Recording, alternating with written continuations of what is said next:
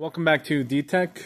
Today's vehicle is going to be this 2021 Infiniti Q50. Now, it's got a little bit of an interesting story behind it. This was sent down to me from my friend's shop who bought it with a bad engine. They think it was locked up, so they sourced a used one, but one that was a two-wheel drive. This particular vehicle is a all-wheel or four-wheel drive. But simply, and I do this on BMWs if I have to sometimes, you have to change and swap over the pan and the pickup, so on and so forth, to make it work. So they installed that motor once they converted it to all-wheel drive. And I think they drove it for maybe a few days, and that one started to basically make a knocking sound. They then sourced a third one, installed it, and this one does not have any mechanical noises or anything like that, but it does throw and continues to throw a code that does not go away that's related to the crankshaft sensor.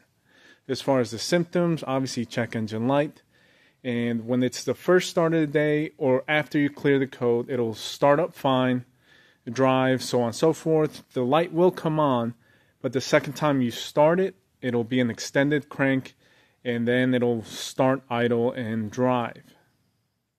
At this last night, and this was the code, so there's 21 Infiniti.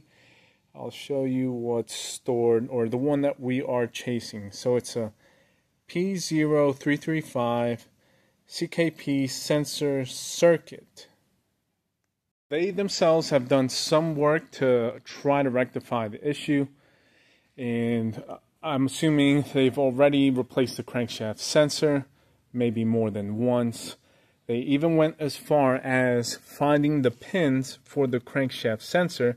So it's a 3-wire Hall effect sensor, and they ran their own basically bypass harness straight from the pins all the way down to the crankshaft sensor. I think it's somewhere on the bottom of the bell housing area. Everything that they've done is not taking care of the issue. That code still returns, or it never really goes away, and then we continue to have the symptom. As you can tell, I am tapped in with the scope. I want to just firsthand look at the connector of the engine computer, meaning from the crankshaft sensor signal all the way up this way, to see if the computer is actually receiving a signal from the sensor through the whole harness and the sensor itself. And so I want to look at that to begin with and start with that to get basically an electrical data point to see if we are getting a signal. Now, just before taking the scope capture, I did come in here and try to see some service information that relates to that trouble code, because I just wanted to educate myself and see why the computer itself would be unhappy and throw that trouble code. So as far as what would make it come on is if the crankshaft position sensor signal is not input to the ECM for 1 second consecutively, or while all the following conditions are satisfied, meaning if it's not receiving the sensor signal when the engine is running or at start of engine, or if it's not receiving the signal when it is receiving a camshaft position sensor signal, which would basically tell the computer that the engine is spinning because it's receiving camshaft sensor signals, but none from the crankshaft. So those will turn the light on and the trouble code to be logged. And another factor that could also make the code come on is basically if the crankshaft sensor signal is inappropriate or partially missing for approximately 1 second or more, it'll basically turn the code on. So that is telling us that it is receiving a signal, just either maybe inappropriately, meaning incorrectly synced or timed, or possibly that it's a corrupted or not fully their signal, something that is not 100% how it should be, and so it'll log that even though it's receiving some sort of signal. So it's either if it's missing completely or if it is logged and just not what it's expecting to see when it's receiving it.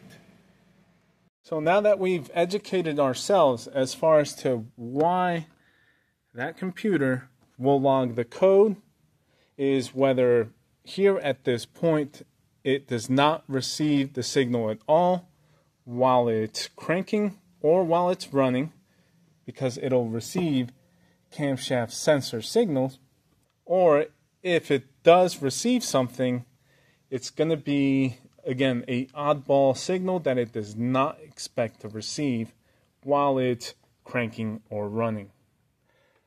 So that's why I'm tapped in. I want to get a hardcore, capture of the digital signal and see what it looks like. Now, I have no idea what to expect or what it should look like. All I know is I'm tapped into the signal line. I'm going to start it up, see what we get.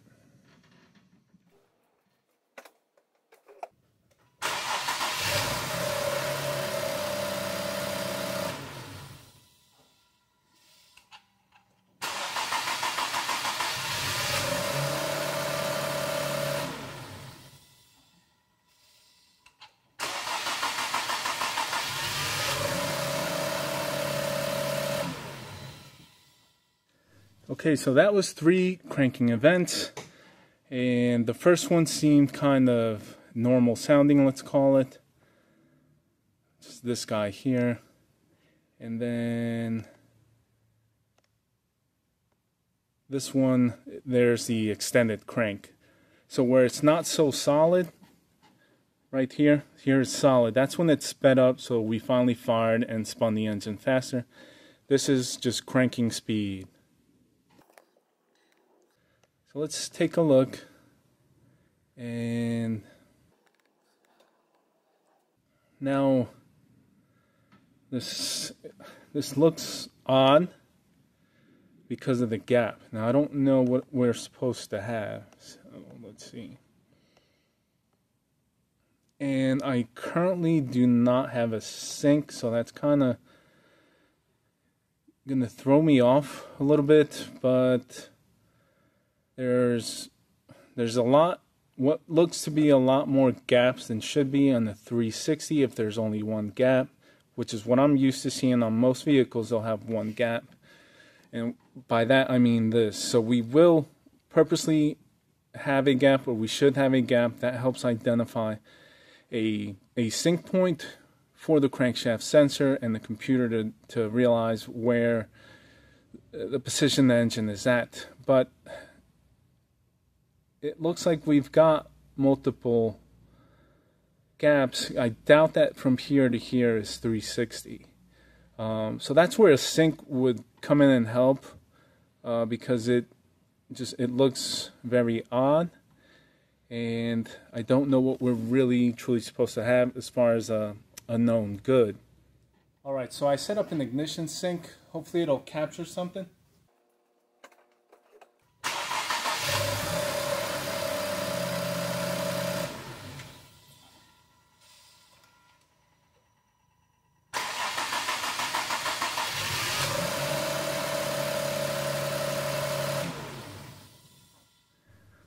Alright, so this is that capture. Now, obviously red is going to be our ignition sync, and you can tell how, see, it's that part is shorter than this one, and then it goes up there. That's the extended crank. That's when we're not triggering any ignition. And once it fills up towards the top, that means we are now sparking. So you could tell that's extended.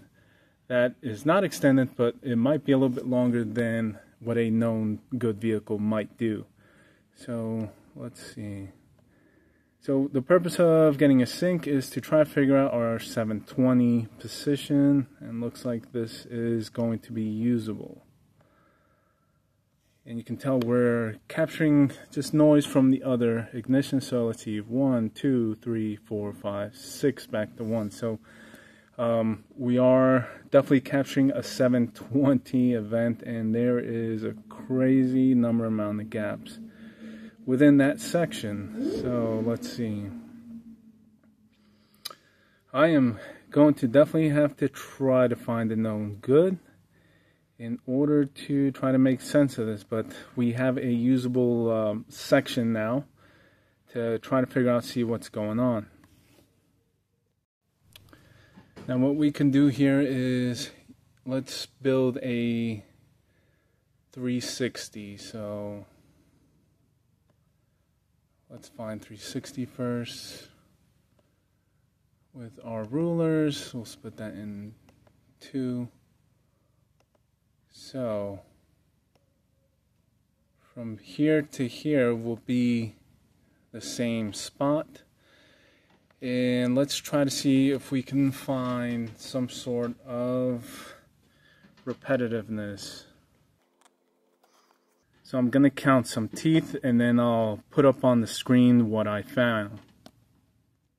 Alright guys, so quickly, just off screen counted, this section here we have 18, this one we have 9, this one we have 8.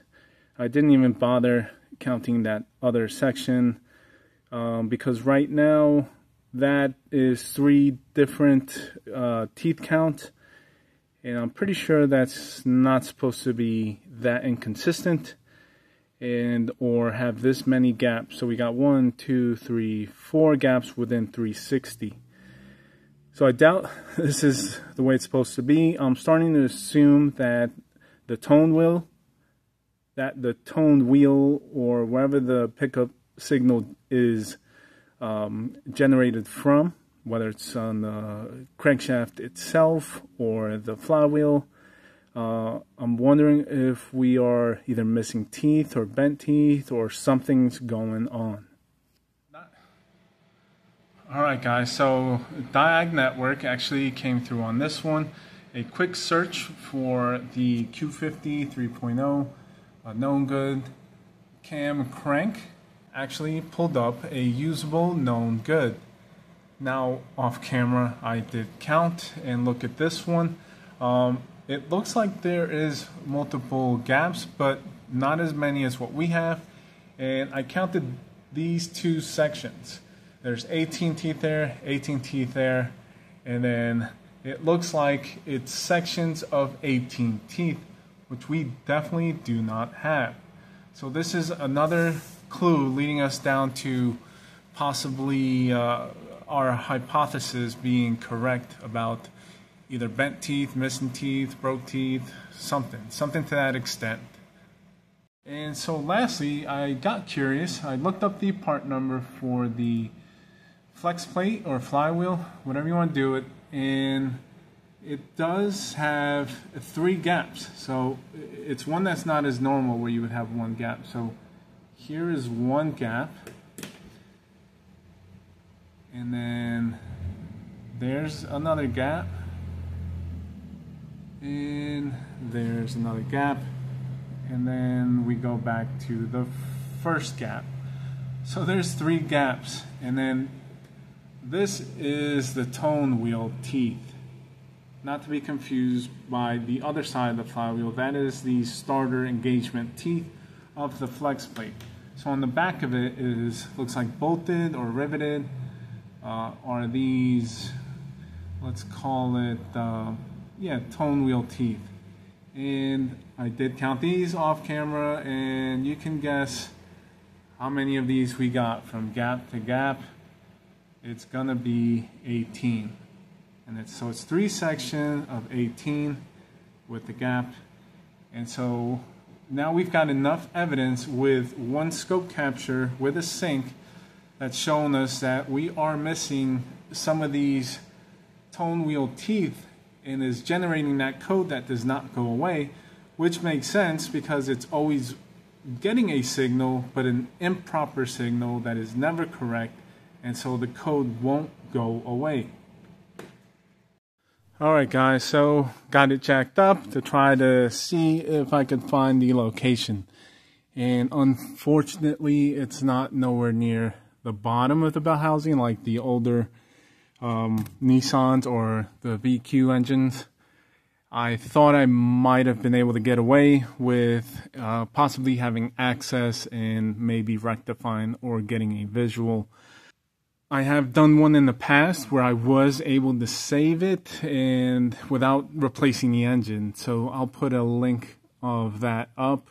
It was a similar situation, but this one is probably going to have to end here. I'm going to have to send it to them.